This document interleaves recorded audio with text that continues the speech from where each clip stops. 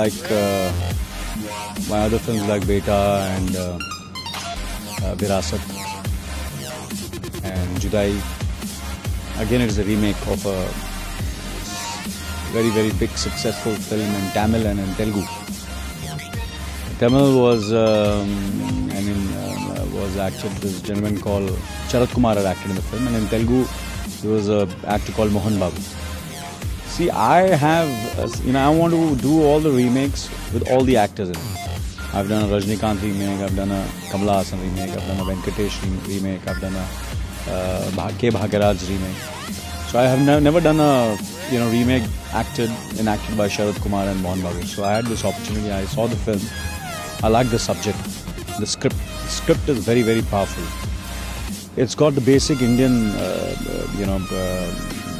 culture. It's about three brothers and a father.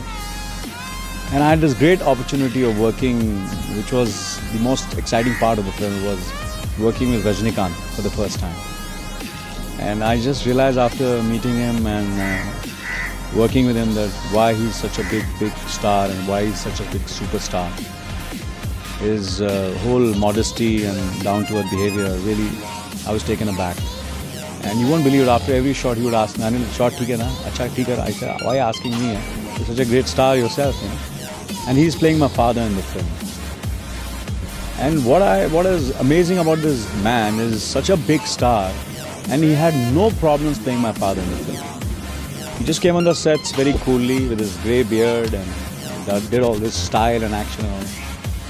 And I want to see Bulandi again and again only for him. I just love, in the trailer also, when I see the trailer, I just want to keep on rewinding in trailer and see Rajnikant shots, the way he's take the cigar, and he's mind-blowing. I'm a Rajnikant fan, and I'm sure there are thousands and millions of Rajnikant fans, not only in India, but also in Japan, who are looking forward to this film. He's got a small cameo in the film, but very powerful, very powerful. He's done it in his own style. I think it should be a successful film. It should be a success. The script, see, I feel there's nothing, you cannot go beyond a script. No matter who the filmmaker is, who the hero is, you can't rise above a script. The script is too powerful. Forget me, even if I was not there in the film, anybody would have been in this film. The picture would have been a hit. No, the filmmaker, Mr. Bobby Anand, chose me. He felt that I was the right choice for the role. And I was shooting in Madras, and he got in touch with me over there, and he says, come and see the film. And I saw the film. And see, more than anything else, I couldn't understand the language, but I came to know that it's such a big success.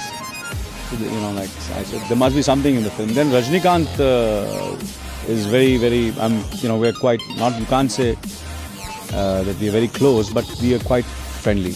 And he had very good things to say about the script.